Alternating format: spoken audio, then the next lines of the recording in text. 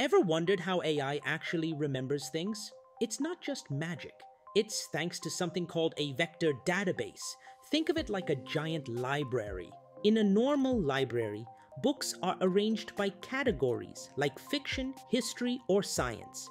But in a vector database, information is stored by meaning. Imagine you ask, "Show me books about space travel."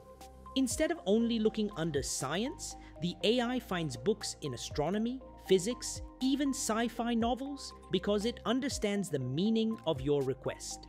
Let's understand this with another example.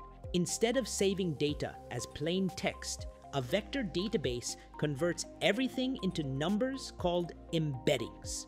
So when you search king, it knows queen, royal, or monarch are related, because those numbers are close together in this memory space. So next time you chat with AI, remember, behind the scenes, a vector database is acting like its smart librarian.